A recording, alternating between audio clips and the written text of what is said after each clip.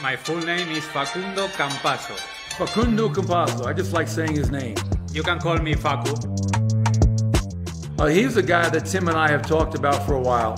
We're looking for guys with big-time IQ and big-time toughness. And I think Facu, you'd be hard-pressed to find a guy that has more in those two areas.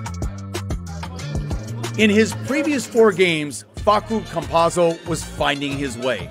He was pedestrian as he adjusted to the NBA game.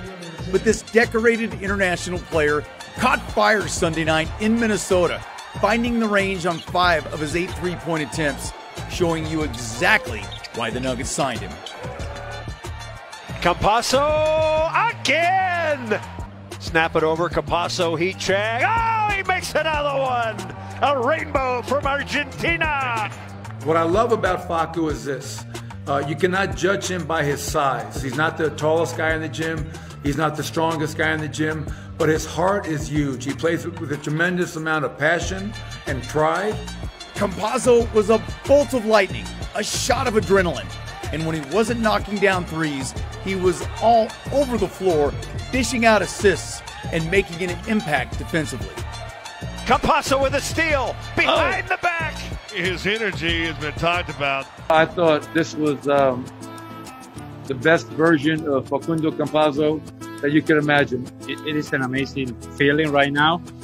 I just try to put 100% in each side of the court, you know. I try to put my 100% of my life in defense and try to take my shot when I'm alone, you know, and try to take the right decision. Campazzo with a steal. Saved a bucket there. And remember, it's only been 5 games for Campazzo and the rest of the new additions to the Nuggets. It's not easy, you know, for Facu, for all of our new players. You're coming to a new team, a new system, and it doesn't happen overnight. You know, we've had a lot of continuity the last couple of years. Well, this year, the Michael Green is brand new. Facundo Campazzo is brand new. Isaiah Hartenstein is brand new. We're trying to get those guys integrated, getting them comfortable. It's going to take some time, and tonight was a good night, and hopefully we can build on that. And the Argentinian burst of energy looks to be an integral part of what the Nuggets continue to build. In just a short time, Campazzo has already won over the Nuggets veterans, and they couldn't be happier that the world caught a glimpse of Facu finding his rhythm. When he's like active defensively and reading passing lanes and saving us on the fast break and then making some threes here and there and making great passes, like that's just his game. So it was good to see him finally get into rhythm.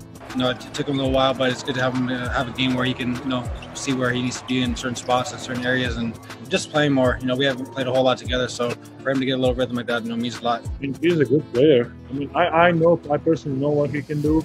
This 4th quarter, he had a lot of energy. He was good defensively. He was pressing the guys to full court. So I know what he can do. So I'm not surprised. I always try to put my 100%, even more, or try. Fight for every ball, try to play hard defense. He's got great toughness. I think he's a very, very good defensive player, a disruptive defensive player. And on offense, I think he has to be a top 5 pick-and-roll player in the world.